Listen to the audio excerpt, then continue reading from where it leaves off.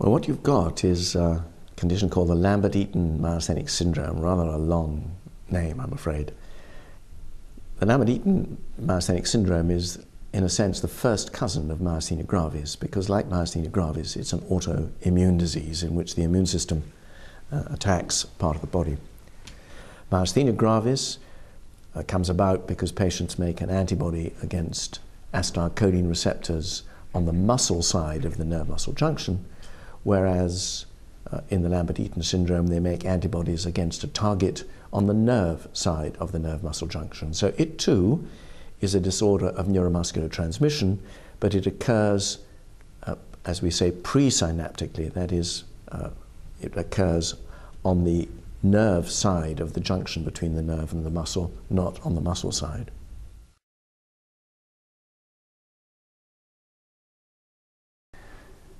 You need to understand that there are really two groups of patients with LEMS.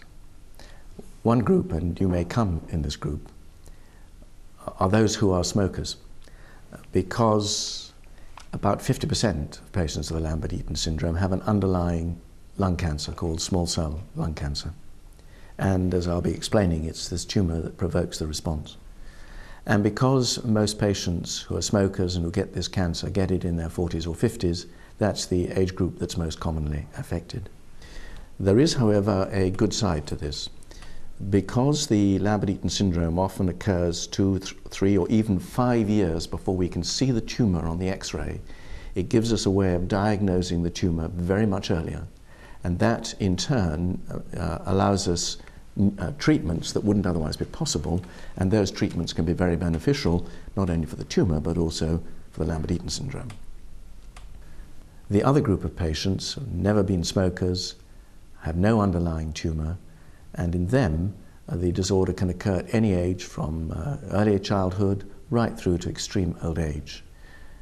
So two quite different, distinct groups really, but the clinical appearance of the disorder in both groups is otherwise essentially the same. Both groups are weak, both groups have changes in the vegetative nervous system, which I'm going to describe to you in a minute. So in other ways they're very similar. And you might also be interested to know that this disorder affects all races, and in countries where people are heavy smokers, then the incidence of the cancer-associated or paraneoplastic form of Lambert Eaton syndrome is going to be a bit higher than in countries where people smoke much less.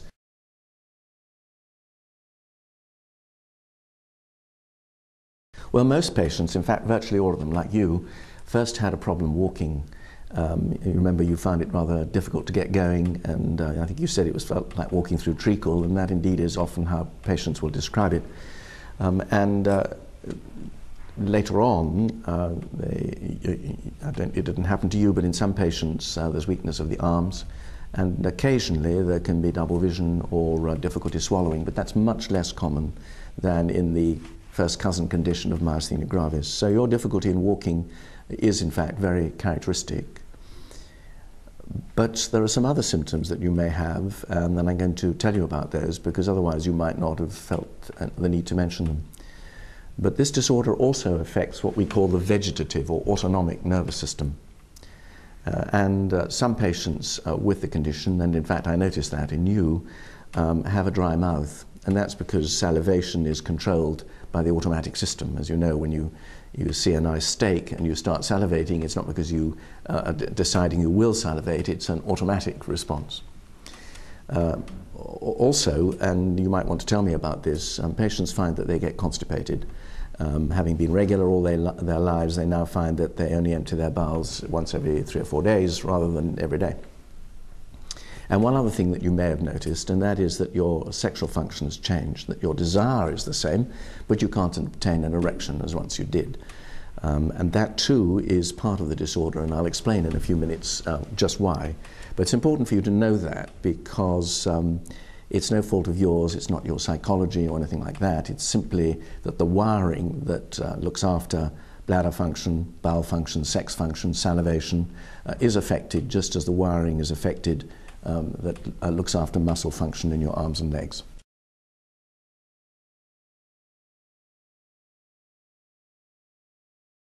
To understand that, you have to know a little bit about the normal way in which you make a muscle contract. You make a decision in your brain that you want to move, and you send an electrical impulse down the nerve to the muscle. And there is a very specialized structure at the neuromuscular junction, and I'm illustrating that here. You'll see that I've shown the nerve terminal, and inside there you'll see also some little packets or vesicles that contain acetylcholine. And then you'll see there's a narrow gap between the tip of the nerve and the specialized structures in the muscle. You'll also see here something called a calcium channel that plays an important part in the release of acetylcholine from those vesicles. In a normal person, in a healthy person, the nerve impulse reaches the tip of the nerve, and the voltage change that causes allows the calcium channels to open briefly. That allows calcium to come from the outside inside to the nerve terminal, and that in turn causes the release of about 30 of these packets or vesicles, each of which contains lots of acetylcholine. And the acetylcholine is expelled into the narrow gap between the nerve and the muscle, reacts with the acetylcholine receptors, and that leads to muscle contraction. So that's the situation in a healthy muscle. In the Lambert Eaton syndrome, the problem is that too few packets of acetylcholine are released. The number could be as few as 10 or even 5. And a consequence of that, of course, is that much less acetylcholine was able to react with the acetylcholine receptors, and that in turn led to muscle weakness. So what the antibody does is to bind or stick on the calcium channels. And a consequence of that, for reasons that we don't completely understand, is that that many of the calcium channels are taken inside the nerve and disappear from the surface. So these patients have too few calcium channels. And a consequence of that is that when they try to make a muscle contract, the channels open, but there are too few of them, too little calcium goes in, and too few packets of acetylcholine are released, and the patient gets weak. So this is an antibody-mediated disorder in which antibodies against the calcium channels here lead to a reduction in their number, and as a consequence, weakness, as we previously described.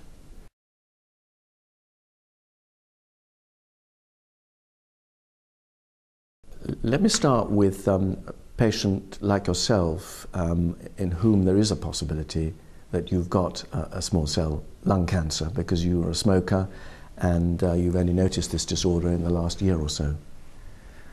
We have evidence, direct evidence, that the tumor itself also has calcium channels in its surface. And we showed some years ago that your antibodies, or antibodies from a patient like you with the Lambert Eaton syndrome, actually can block the calcium channels in the tumor. And that says two things, really. First of all, it very strongly suggests that the tumor calcium channels are seen by your immune system as foreign. And your immune system is defending you by attacking the calcium channels in the tumor and helping to control tumor growth. So in you, it's an autoimmune response triggered by the calcium channel in the tumor. The second important point is that making those antibodies may help to protect you because it may be controlling the rate at which the tumor grows. So we can say in you that we think it's the tumor that's been provoking the antibody response. But in those people who have the Lambert Eaton syndrome but are non-smokers and may even be children who've never, in whom one would never expect a tumor of any kind in the lung, we do not know what the triggering factor is, but we've got a clue as to why they have it. Immune systems vary between individuals, like the color of our eyes and the shape of our heads. But those characteristics are also inherited. So we inherit from our parents everything about ourselves. And we also inherit our immune systems. And immune systems differ. Some people never get flu. I've never had flu in my life, but my wife often gets flu. So immune systems differ in the way in which they handle infection. And some immune systems seem much more liable to develop autoimmunity, or an overactive response, if you like, than other immune systems. You could perhaps say that they have superimmune systems and that they are too responsive. So not only do they make antibodies against viruses and bacteria which invade us, which is a good thing, but they also over-enthusiastically make antibodies against bits of themselves, and that can be harmful. And that's why people get myasthenia gravis, because they make antibodies against the muscle acetylcholine receptor. Why they get thyroid disease, they make antibodies against the thyroid. And in the Lambert Eaton syndrome, they make antibodies against calcium channels at the nerve terminal. And a number of our patients who don't have tumors, but who have Lambert Eaton syndrome, have one or two other associated autoimmune diseases. But there is something else. We assume, we don't know, that there is some environmental factor, maybe an infection, maybe something else, that is actually triggering the production of these antibodies. It certainly isn't a tumor in them, but it is something presumably external and not internal.